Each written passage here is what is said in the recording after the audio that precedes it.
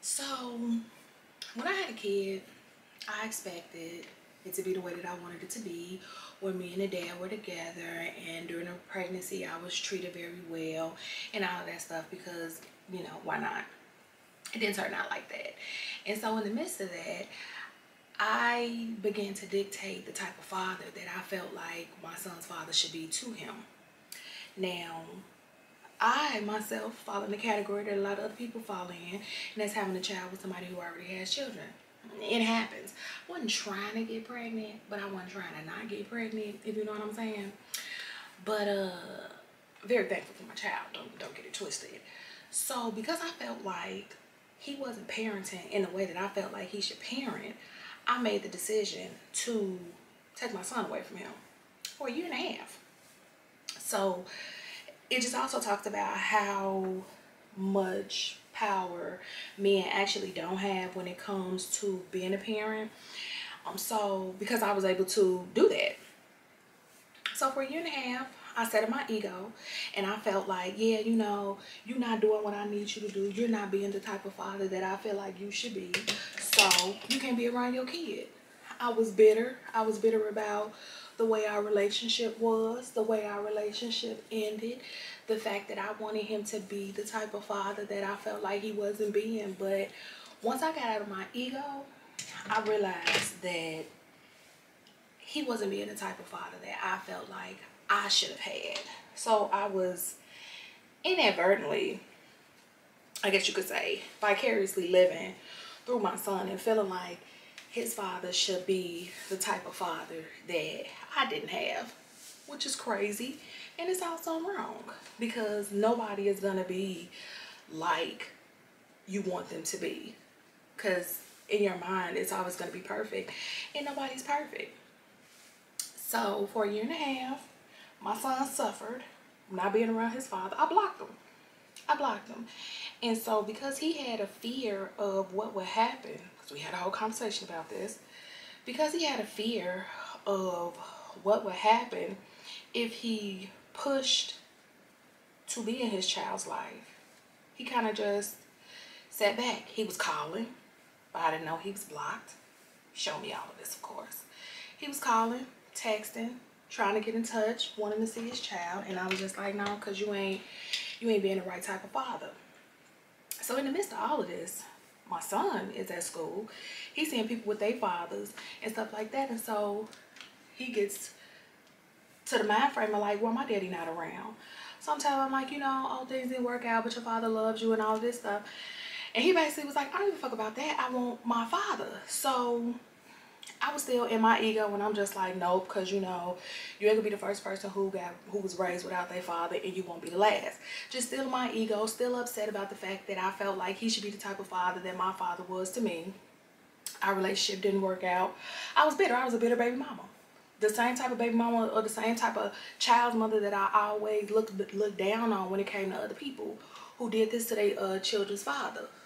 So more time progressed, and one day my son came to me and he said, you know, I wish my dad was around because I want my dad around, you know? It's gonna be as good as it gets. And he started to cry, y'all. And in that moment, I had to get out of my ego. And the next morning, I got up and I contacted his father. And when I talked to his father, he was very upset with me and all of that stuff. But the biggest thing was he wanted to be in his child's life. He always wanted to be in his child's life. He had other children, so I expected him to drop everything and be at the beck and call of this child. He's like, I can't do that because I got other kids. But when you're living in that selfish part of you, when you're living in that ego part of you, you tend to not care or not think about things like that. So he came back into his child's life with which a lot of fathers might not have done. And some fathers be like, fuck you and that kid. I'm not fucking with that kid because of you. It happens all the time. And I actually get that part, because nobody deserves to have to be stressed out by the mother of their child simply because the relationship didn't work. I say all that to say, let that kid see their father. Get out your ego. Stop being bitter. No, the relationship didn't work. No, you didn't know that this was how it was going to end up. No, you didn't think that it was going to be this way. Yes, you're upset about how things happen. And the reason why I'm really focusing this towards women is because it seems like it's more women that do this than men. I'm sure it is men that do it. But the prevalency, in my opinion, is with women. It's very prevalent amongst women. I don't even know if prevalency is a word, but I just made it up. I know prevalence is.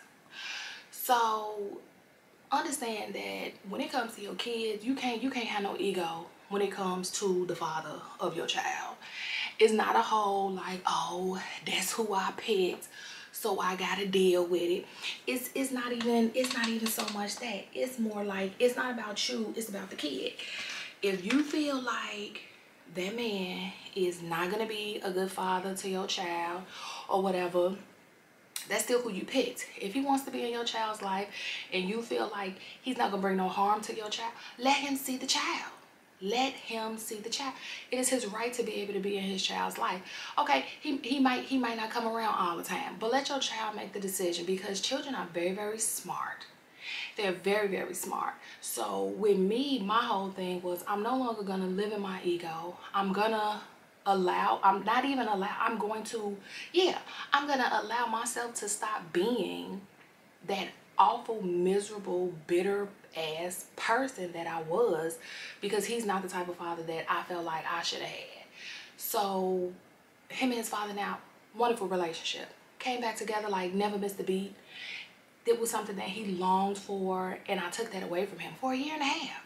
For a year and a half, I took that away from him.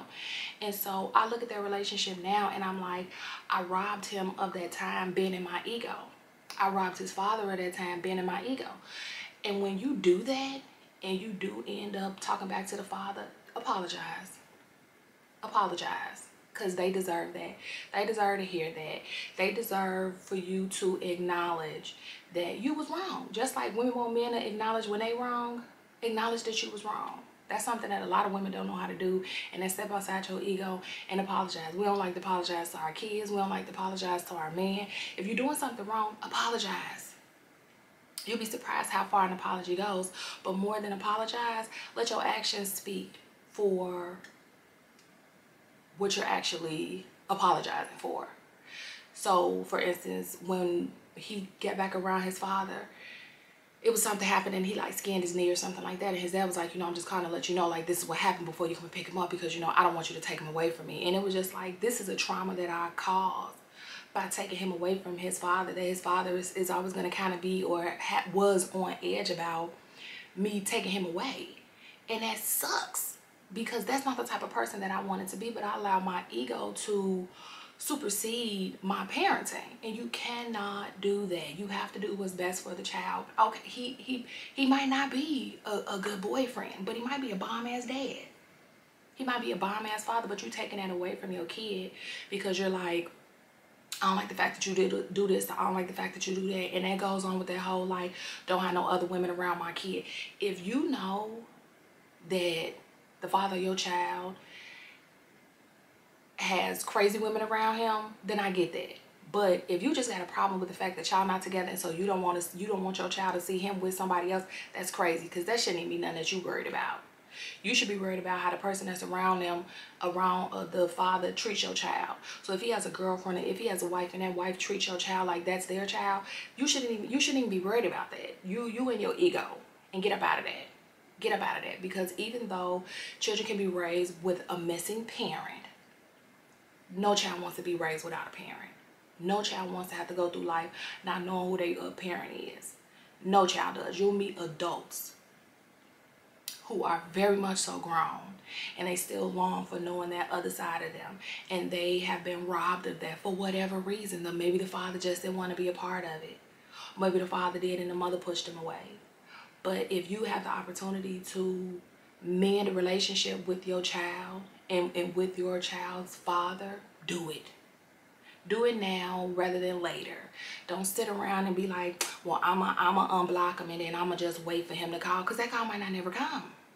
Because everybody has a breaking point. Everybody got a point where they're just gonna give up and be like, okay, well, fuck it, this is what it is. She took my kid away.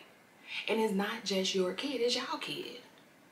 You do not have the right to take away something or someone that's not yours. That's not yours. This is not completely one parent's child. It's both of y'all child equally. Equally. If y'all had not come together, the child will not be here. There is no one role that is more important than the other when it comes to creating a life. It is just not. I know people like, but when you pregnant, you can do this, you can do. Yeah. But when it comes to the act of creating a child, you need a sperm and you need an egg. They are both very necessary in the creation of life. Without one, there cannot be the other. So stop trying to put a hierarchy on it. It's not just your child. It's both y'all child. And men, if y'all doing this with the women, stop doing that shit. That shit is weird. I was that weird ass baby mama. And I didn't want to be nobody baby mama. I wanted to be the mother of somebody's child. Now I'm the mother of somebody's child.